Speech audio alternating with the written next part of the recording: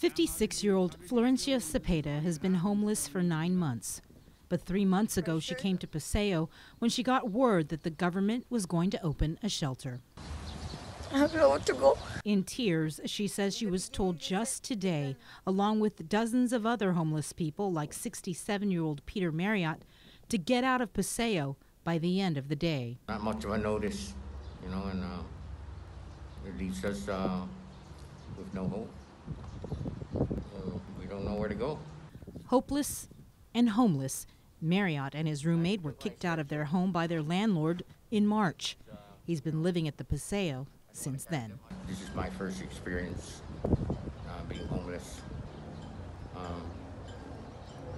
It's really a hard life. I hope that their eyes will open and do something for us. As we reported, the initial plan was to have a homeless tent shelter at the Paseo, complete with catered meals and Wi-Fi.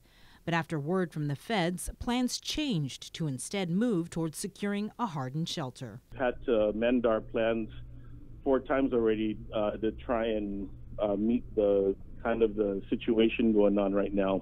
And I would just tell you honestly that we're still working. We're behind schedule. This is one area that I don't feel that we're ahead yet. Lieutenant Governor Josh Tenorio says active procurement is underway and hopes to have a better answer by Monday. Unfortunately for the homeless at Paseo, they don't have that kind of time. I have a disability and I feel neglected in ways of getting us into a safe haven, shelter so we don't catch the virus, but instead we're left behind.